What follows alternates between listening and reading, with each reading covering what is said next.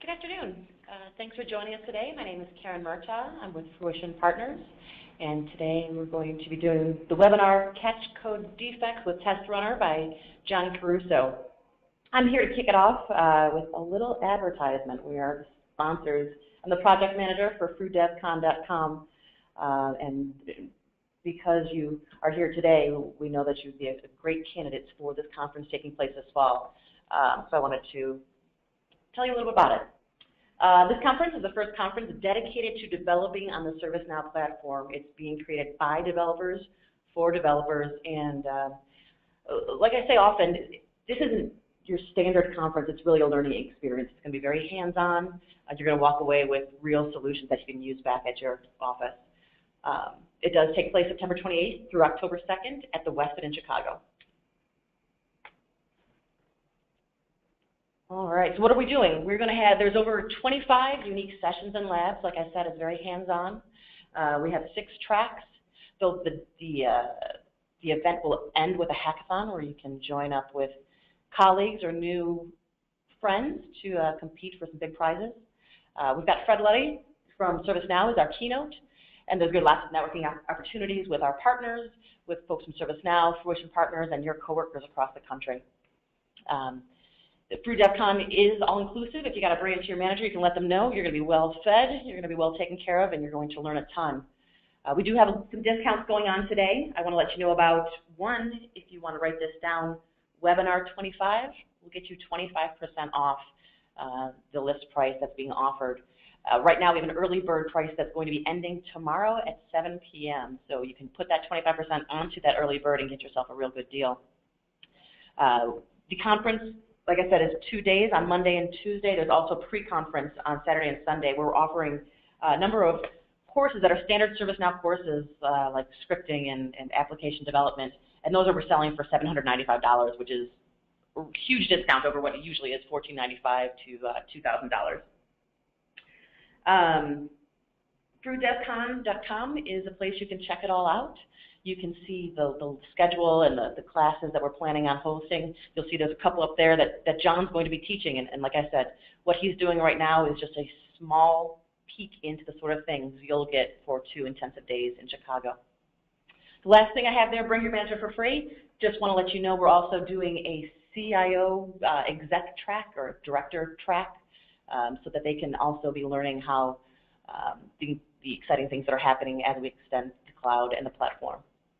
That's it. If you have any more questions, look at, you can check out FruDevCon.com. You can email FruDevCon@FruitionPartners.com, and I'd be happy to help you out. So thanks for listening to my ad, and enjoy John's presentation. Hello, everybody, and welcome. After a short introduction, I'll be talking about TestRunner and the benefits of testing, development agility, or writing code better, faster, and cheaper. Then we'll dive into a demo of TestRunner. My name is John Caruso, and I'm on the product development team at Fruition Partners. I've been developing on the ServiceNow platform for about 1.5 years, with the last 6 months working for Fruition. TestRunner was my first project as a Fruition employee, so I'm very happy to see such a great turnout for today's webinar. I guess I'm not the only developer who spent time, probably way too much time, tracking down some elusive defect. Prior to working at ServiceNow, or working on the ServiceNow platform, I wrote enterprise applications for many years in .NET and Java. For over 10 years now, I've been an evangelist for agile development methods, in particular extreme programming and Scrum. A key development practice of extreme programming is automated unit testing. It was this desire to do automated unit tests on ServiceNow that led to the creation of TestRunner. TestRunner is a tool for building automated test suites for server-side JavaScript in ServiceNow. It leverages Jasmine, a popular open source JavaScript testing framework. One of the nice features of Jasmine is that test suites can read like English sentences, helping to document business requirements. They also help document your code's API by describing the expected behavior of the classes, methods, and functions used in your production code. While helping to document business requirements and your code's API are nice side effects, the real value of building automated test suites is in finding and fixing defects before they get into production. From a Software Development Magazine article published way back in 1996, we'll review a couple of graphs showing the impacts of defects on development time and costs. In this first graph, we see how a reduction in defects is related to a reduction in development time. Or in other words, if you keep your code clean and bug-free, you end up writing faster code. You might be wondering about that spike at the end. This is mainly from projects developing life-critical systems like the life support systems on the space shuttle. It doesn't really apply to typical business applications. In the next graph, we see the cost to fix a defect increases the longer it remains undetected. So reducing defects not only results in better, higher quality code, but it also leads to writing code faster and cheaper. The real problem is the time it can take to thoroughly test your code. On ServiceNow in particular, where there is often a complex collaboration between code and business rules, code and workflows, and elsewhere, testing can be a real pain. Let's jump over to a demo, and I'll walk through manually testing a typical service catalog workflow, then show how much time can be saved by writing an automated test suite with TestRunner.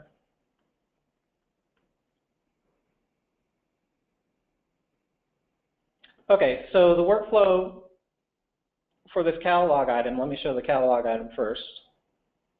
It's fairly simple. It's to request access to department or project shared drives. And the business logic is that if the HR department is selected and you are let me just verify. So we're requesting this for Able Tutor. Able Tutor, based on this custom field, is not a manager. So if we request it for Able, it requires an approval. So testing this basically means going into the item, setting the right user, and then pulling up the request item and verifying that an approval request was sent. Let's take a look at the workflow behind this. Fairly simple. Check to see if the requested for person is a manager. If so, then there's no approval needed and it goes and generates a fulfillment task. If it's a non-manager and they've selected the HR department, then it requires an approval from HR. So, as I demonstrated, it can take a little bit of time to actually test this manually. And you can imagine if this workflow was more complex and had multiple levels of approval or had additional tasks that needed to be completed before the workflow could continue, you'd have a lot more steps than what I just showed. So how does this look testing using TestRunner with an automated unit test suite? Well, here's a suite. And if I refresh, you can see that that took less than a second, half a second. If we take a look at the test suite itself, I'm going to pull up an IDE here. We can see how using Jasmine, Describe, and it blocks, we set up our test data. In this case, I'm using the shopping cart API,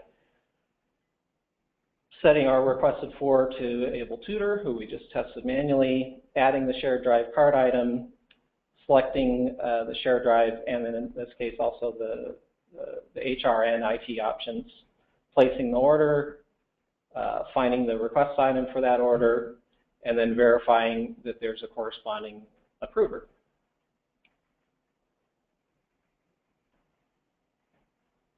Okay, and just to demonstrate that that's the case, I'm going to make a change to this workflow.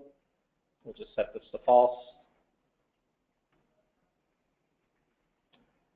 And rerun our tests, and we can see that we've failed. So if you can imagine someone making a change to the workflow, makes a mistake, having this test suite, this unit test, will catch that defect that was introduced. Now this is a trivial example. Obviously, this is not a typical thing. What's probably more typical is you're going to have a change in the way your business logic works. So for this example, we're going to switch from this condition to a script that checks your manager, whether you're a manager based on whether anyone reports to you using the normal user table and checking the manager field. So in this case, I have a function that queries the user table, checks to see if the current user, the current requested for user is a manager, and will return true. This is valid record if it found a record, otherwise it returns false. Now when we run our tests,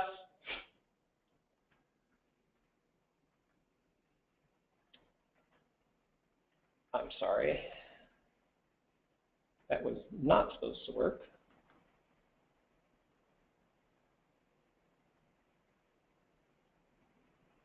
Oh, actually, I know why. So this initial test was the original test that, if anyone was on the FruDevCon webinar last week and saw Matt Hawk do a similar demonstration, this was his original test case. I've expanded it, so I'm going to get rid of this original test and uncomment this. And what you'll see here is I'm checking for both whether you request it as a manager and a non-manager. I'm also checking that fulfillment tasks get created and so on. So if we rerun this, oh wait, I have to add in.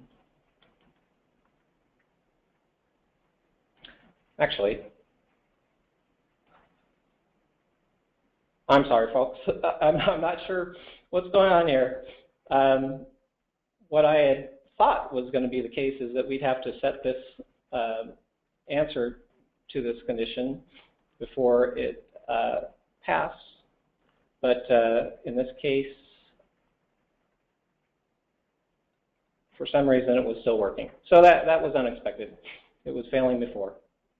But I think you get the point that as you make changes to your workflow logic, there's a possibility that a bug can be introduced, and with a test suite, with an automated test suite, you can catch that bug very quickly. Okay, I'm going to move on. We have limited time. Also, if there are any questions, please note them. I'll provide the email address. It's actually products@fruitionpartners.com. Due to the amount of content that we'll be covering, I can't really spend too much time answering questions. So we'll enter them in the chat window or send them via email, and we'll respond back offline. So the next thing I want to demo is actually installing TestRunner. So the first step is to go to fruitionpartners.com and under Technology and Snap Store, you'll see this bookmarklet that you drag to your bookmarks bar and go over to an instance where you're signed in as an administrator. Click on the bookmarklet, and you'll see the Snap Store dialog. Select TestRunner and install. I'm going to install the demo data.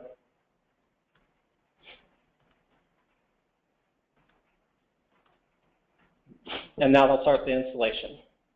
Up in the upper left-hand corner, you'll see it previewing and committing the update sets associated with this. I'm going to fast forward and assume that it's already installed. We'll go back to our Fruition 08. And once it's installed, you'll see a new application with these modules. Just to quickly review this, the About module will describe TestRunner, and the important thing here is this link to this introduction to Jasmine. As I mentioned, TestRunner is built on the Jasmine open source test framework, and this page provides you a good introduction into how you create what Jasmine calls specs. We'll not get into that too much right now, but I just want to point that out. So TestRunner is composed of test projects. You don't have to use projects, but it's just a way of grouping multiple test suites together. You might want to use projects to group longer running tests over shorter running tests, or group all your tests that are related to a specific area like service catalog items or your incident application, etc. And then the test suites themselves, I already demonstrated what the test suite for this catalog item, the shared drive catalog item, looks like. You can check out the demo suites here. It's a good place to start. There's comments in here that describe what's going on. And then when you run a suite, for example, running it this way, in this case the suite failed, I can click here and I can see what assertions were expected or what the expectations failed. I can also see failures here, and this is the one that we just ran, and see all test results here. So that's the basics of the modules of the TestRunner application. I would like to get into how you create a suite here. And in this case, I'm going to start with creating a script include.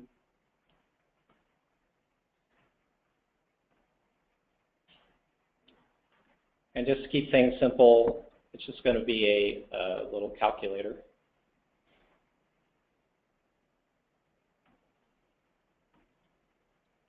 Now, as I mentioned, extreme programming, in addition to saying automated test suites are a good development practice, it also proposes that you write your test cases before you write the code. So in this case, I'm going to leave this as it is, not write any logic at this point, but I'm going to start by creating a test suite here. These new UI actions are installed when you install TestRunner. And in this case, I am going to create an add method. There is one thing to speed things up and you may have already noticed that I've been making changes to the code in my IDE, and they've been miraculously making changes on the ServiceNow instance.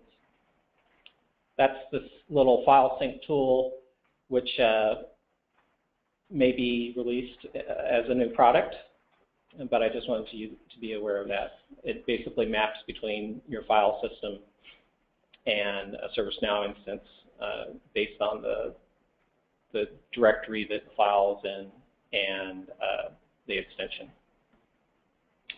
So in this case, I already have a calculator class and a calculator spec, and just to force a sync, I'm going to make a small change. And when we go over here, we can, let me just back out of this. we can see that that's been synced up with the instance. And when we run it, obviously I'm testing. If we look at the code here, I'm trying to call an add method on this calculator that doesn't exist. So this is me writing a failing test. So with test-driven development, you write a failing test, then you write the logic to make the test pass, and then over time you refactor your code to improve the design. So we have a failing test. I'm actually going to, I have this popped up right here. And just to show you, because this is on a separate tab, I can flip back here, go into my calculator code, and just add this. This hasn't been synced. That's the reason why the test failed. And now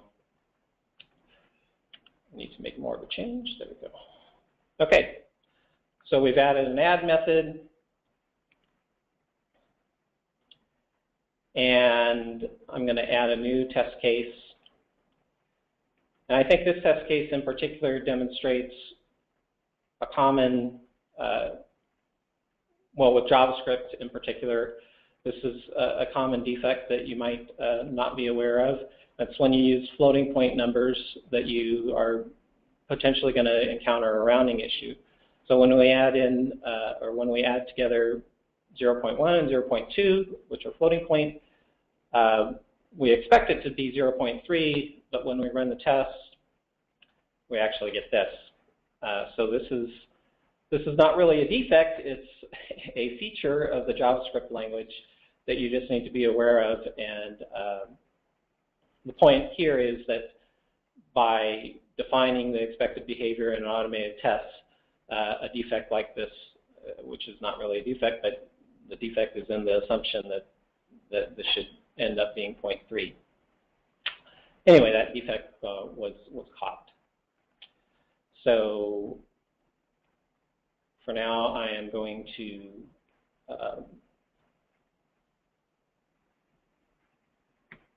if you put an X before the describe block, it prevents it from running. So that's a quick way to cheat and say, hey, I don't want to see any defects.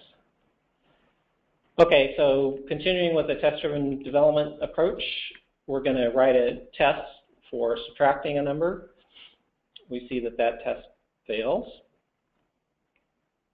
And I'm going to add in logic there. Oh, I know what I did.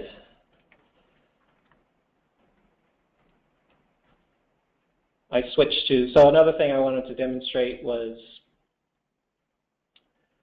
this before each block. It basically, rather than having your, when you start adding additional test cases, you start seeing duplication. Like I have this new calculator line here, and I also have a new calculator line here. So with before each, it allows you to set up your tests. And I'm going to go ahead and I should point out before deleting these comments that the typical approach when you're writing a unit test is that you have an arrange act and assert, where arrange is you're setting up the test, act is you're executing the code under test, and assert is where you're defining what your expectation is for the result. So let me get rid of this.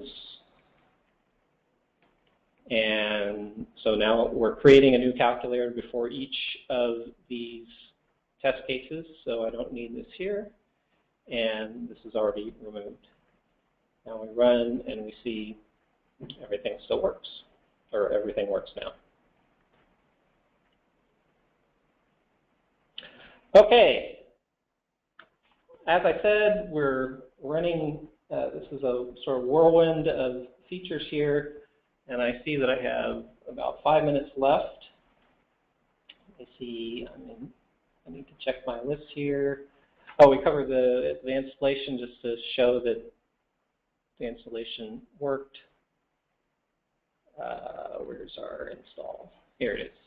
So when it finishes, you'll get a dialog describing TestRunner, and you should see down here that TestRunner is installed.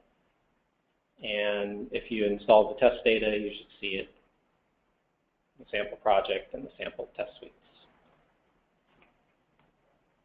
Let's see.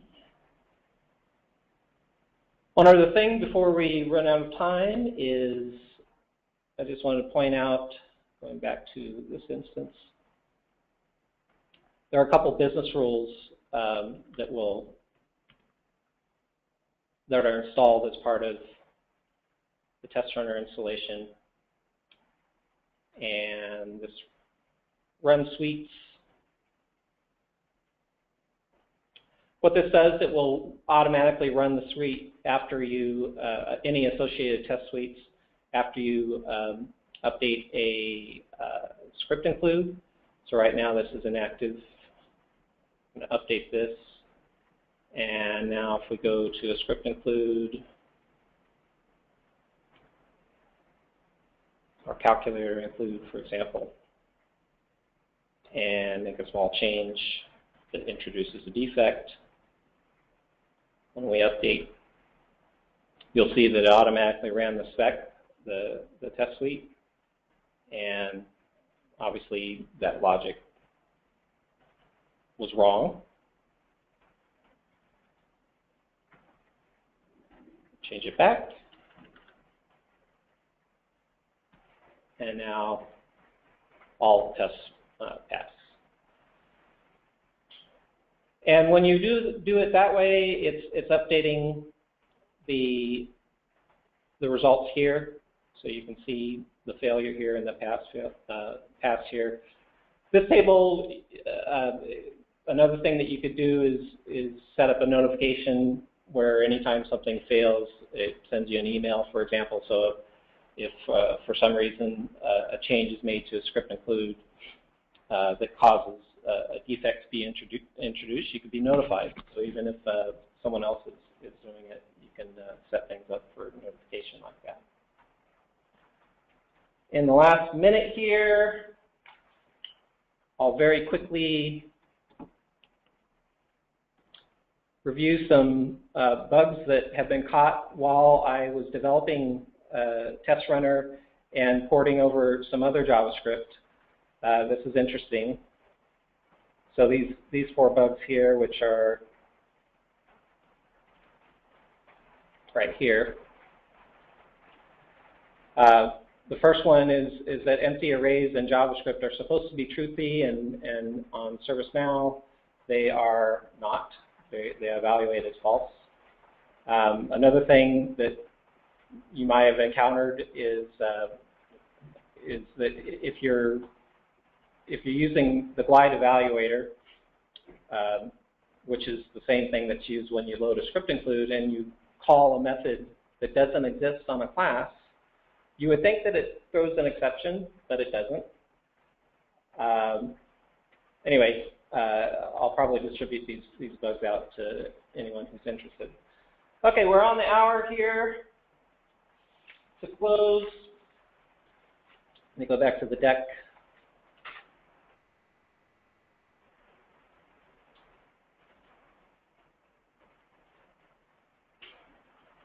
To review, not surprisingly, defects are bad. They are costly and slow down development, and customers usually are not very happy when they find any.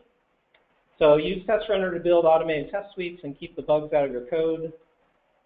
If you want to learn more about using TestRunner and writing automated test suites, please join me at DevCon, where I'll be presenting an hour-and-a-half-long session on test-driven development with TestRunner. Thanks, everyone, for attending, and I'll hand this off to Mike. Yeah, hey guys, appreciate you sticking around. I know we're a couple minutes over. This is Mike Henderson with Fruition, help with communications here. Just wanted to remind everybody that and let you know that a recording of the webinar and PDF of John's deck will be shared sometime early next week, so you'll be able to have that for future reference. Also, we got a another webinar coming up next week, next Thursday, entitled Performance Analytics with ServiceNow. You can go to our website, go to the webinar section to read up a little more on that, and also register. So again, just want to say thanks to everybody for joining us today. I know we got a couple questions in the question box today. Just because this is a quick 30-minute webinar, we had so much content to cover, we really couldn't get to those. But I will be sure that John follows up with each and one of you personally to answer your questions. So thanks again, and look forward to seeing you guys at the next webinar.